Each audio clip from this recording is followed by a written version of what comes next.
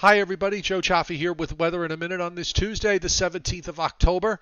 And we are starting the day with sunshine, but as you notice, we still have this upper trough with clouds in parts of the interior areas of upstate New York and New England and back into the Ohio Valley. So there's likely to be some instability clouds that will develop as we go through the day, and there's always the chance that we could have the odd shower.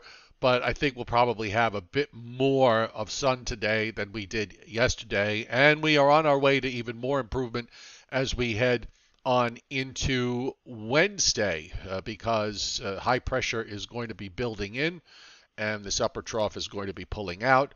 So temperatures today, upper 50s to low 60s, will be in the low to mid 60s on Wednesday. We should have a decent amount of sunshine.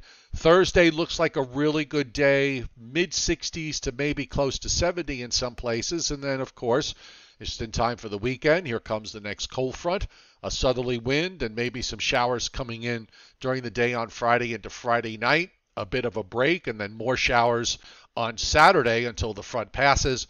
And then this storm system is going to strengthen in northern New England and in eastern Canada and bring down much colder air for this time of year anyway, for Sunday on gusty winds and hopefully some returning sunshine.